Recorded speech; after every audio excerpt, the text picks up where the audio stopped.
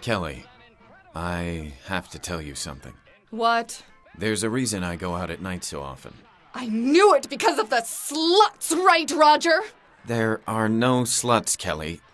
I need to show you something. I'm a superhero. Which one?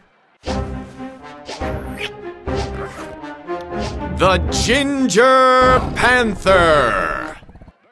Was I supposed to know that one? Of course you were. May I ask how you became this Ginger Panther?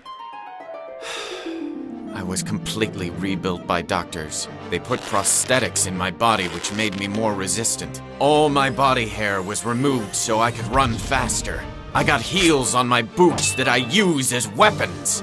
Wait a minute.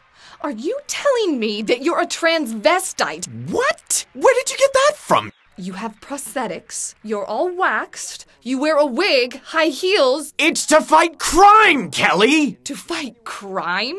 May I ask, how does that work? I go to several clubs, bars, and parties all over the city looking for bad guys who are planning to do some bad stuff.